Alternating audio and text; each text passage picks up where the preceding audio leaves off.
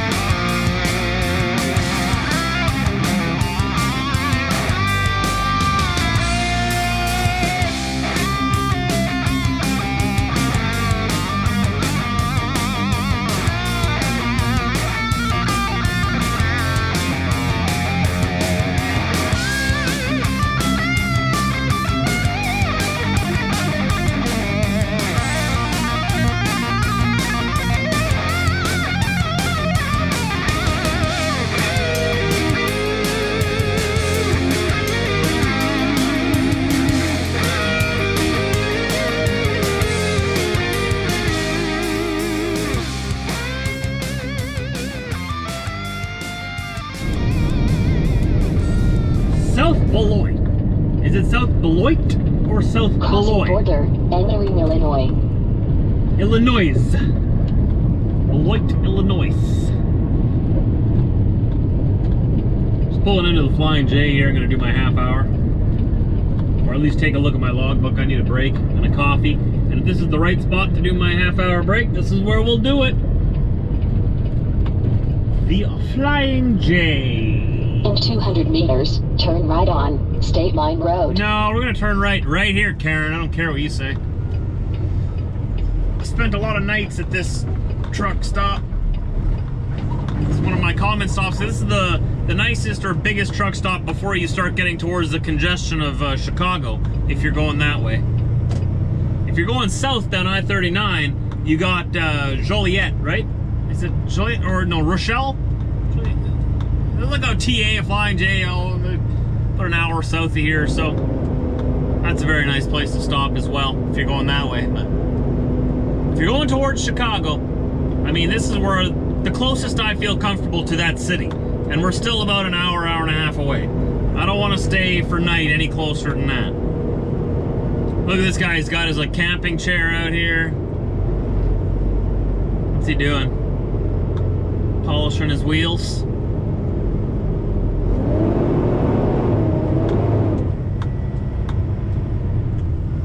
Why did my transmission just decide to rev up there like that? You know, I don't like automatic transmissions, but it seems that all new trucks, especially fleet trucks that you get into, are all automatic.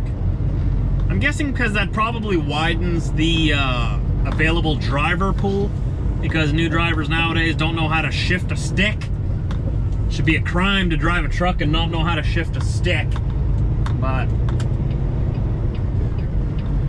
it is what it is. We got our half-hour break in. Got a video edited in that time. That was nice. Got some lunch, or I guess it'd be supper at this point, and we're headed back out on the road.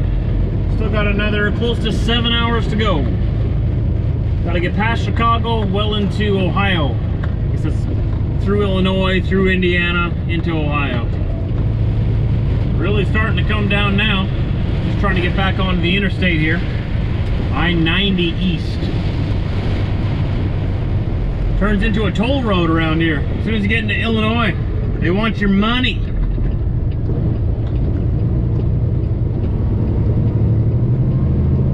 Illinois loves their toll roads. Actually, there's a lot of states that really love their toll roads. A lot. Let's hope this rain doesn't last for too long, because I don't think traffic's going to be moving very fast in this. I don't really have time to waste, but what can you do? You can't go flying at full speed through this. Make sure you have your lights on when you're running through rain like this, eh? Otherwise I can't see you in my mirrors. For 4 kilometers, keep to the left on I-39.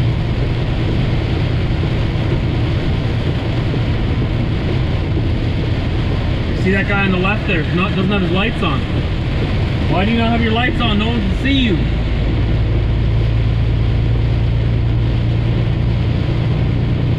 I still don't understand why American cars that are sold in America don't have automatic daytime headlights or anything.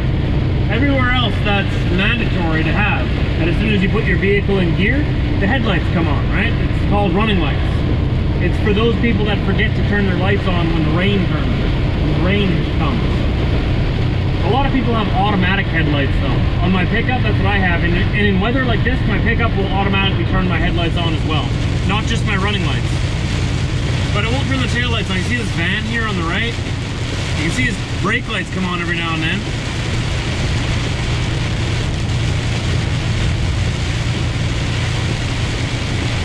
And then there's this RV. Don't do what that RV is doing and stopping on the shoulder in the rain.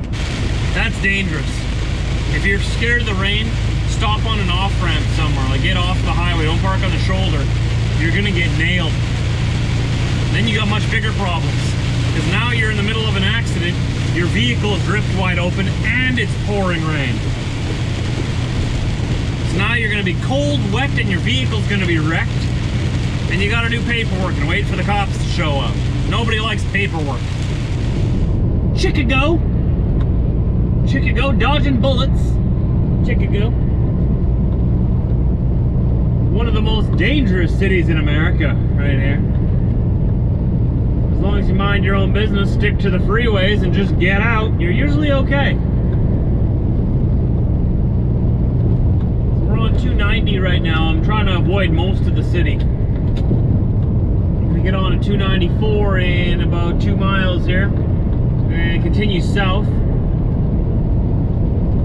where it'll take us down to I-80, and then we'll take that into Indiana towards Ohio. In 4 kilometers, keep to the left on I-290 East. No, I think I'm gonna go right. Karen wants me to go downtown. For some reason, Karen always wants me to go downtown Chicago. It's like she wants me to die. No. We go around Chicago. We go around all the bullets. There's downtown off to our left, though. Such a beautiful city, though. Such a shame it's sort of been run into the ground a little bit. There's a lot of really nice areas of Chicago. Like, a lot of really nice areas. There's just a lot of really bad areas, too. And don't ask me where those areas are, because I don't know. That's why I just keep my head up and keep my stick on the ice, and you just keep going. Okay, I gotta stay right here, bud. Hit the gas, hit the gas, hit the gas, hit the gas. Gas pedal, gas pedal. There you go. I gotta turn right away.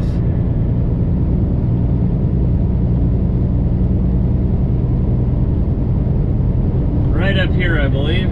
The next right is mine. What is this? West Tollway, Interstate 88, Aurora. I don't think that. There it is, 294 South. Oh, it's a tollway. I knew that. This way. Oh, this is the place where people lane dive all the time. Not as much traffic today. I wonder if the whole sickness has slowed down traffic, because usually it's all backed up at this corner here, and All kinds of people lane diving right here, almost taking out that sign. This is kind of nice. Oh, it's a Sunday too when I'm filming this, that's why. That's why. That makes sense.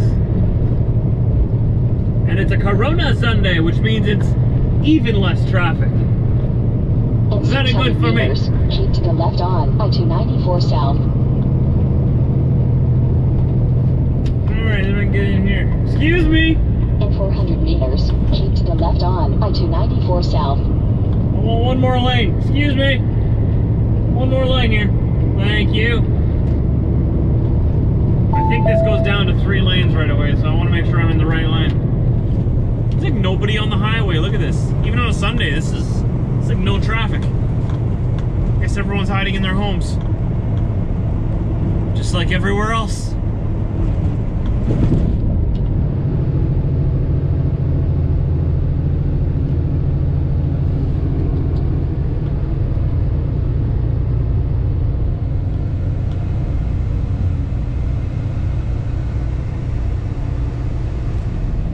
We're in Ohio, and after I went through Chicago there, I turned the news on, and apparently there was riots at that exact moment when I was going through Chicago, or they were starting. I didn't see anything. It's a big city, so like I said, it's one part can be burning down and the other part can be having a party, you know, you never know. It's still a beautiful city. Like, I got nothing personally against Chicago. I spent time there. Downtown is amazing, especially from someone who comes from like small town countryside in Canada. You go to Chicago and you look at the buildings and you're just, wow. All the restaurants. Chicago's got some really good food too, some really good restaurants. That's not all bad. They just get a bad rep in the news because of their crime stats from certain neighborhoods. A lot of shootings, bullets flying around, but hey, don't let that scare you away. Still a nice city to visit when they let you. I mean, with this whole sickness going around, you gotta wait for everything to open back up, I guess. Even me, I gotta stay in my truck as much as possible. I don't go out. Just keep to myself.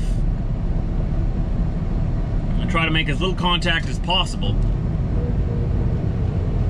as I deliver my essentialness. Somebody ordered some essential stuff, so I'm bringing them their essential stuff. I can't wait till this whole sickness deal is over, though. It is so annoying already. Like,